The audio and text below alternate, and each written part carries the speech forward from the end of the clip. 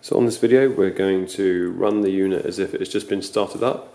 There's a configuration wizard, which is a very simple step-by-step process of how to set the unit up quite quickly and simply so you can get the unit running.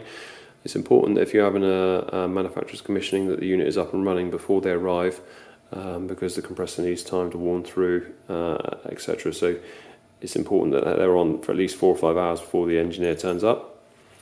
So we'll run this configuration wizard as if the unit has just been set up, and this is what you'll be presented with when the unit starts. So you're choosing your language, time and date, year, month, etc.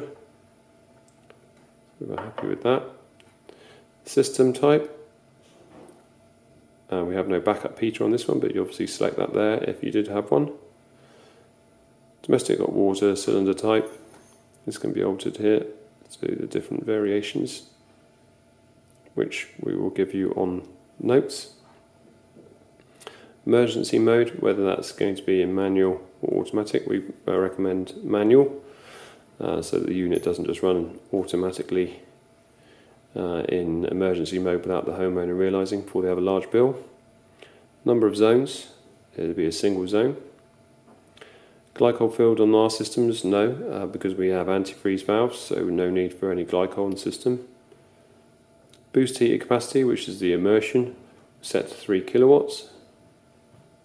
Bivalent, no, not on this. We don't have a boiler attached, so it's just a monovalent system. Click to the next section. Emitter type, so underfloor heating. If you've got a mixture of underfloor heating and radiators, we just recommend sticking with the underfloor heating profile on this.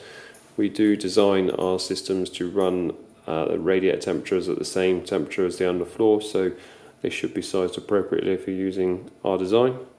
Control method, this is important. The external room thermostat to be activated here. So that is your programmable room thermostats will be controlling the heat pump for heating demand. If none of that has been set up yet, you can either link out the demand cables to fool the unit into thinking that there is a demand, or you could just put it on leaving water temperature, and that would just be the heat pump controlling the temperature, the flow temperature, and that's all it's trying to reach, is just a set point flow temperature, switching itself on and off. Set point mode, weather dependent. We 99% of the time have weather dependent set on our units.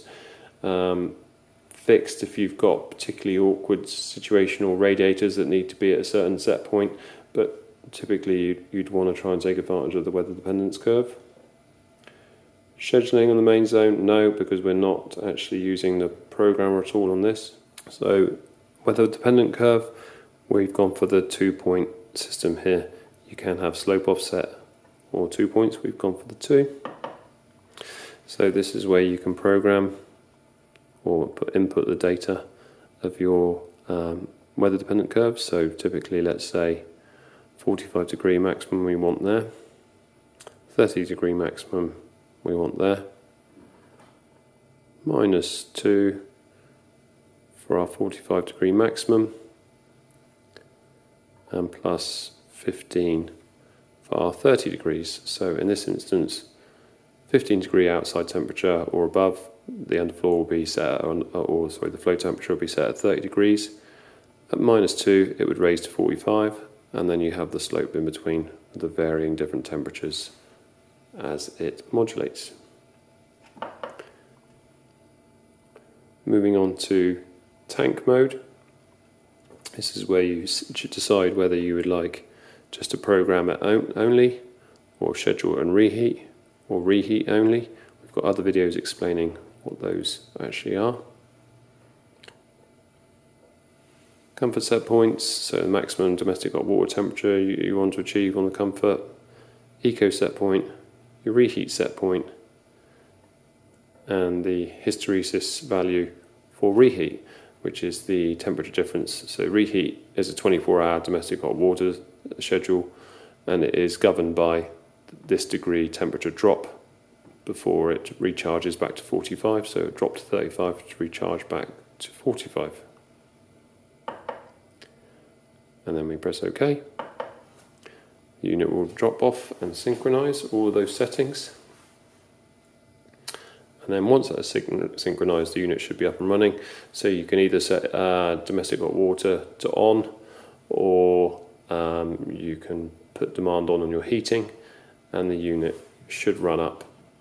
Perhaps give it a few minutes sometimes. Units don't always run straight away. Sometimes they've got a bit of a delay timer. But we have another video to see how and if you have activators running and sensors running, to see what the heat pump's actually doing in real time.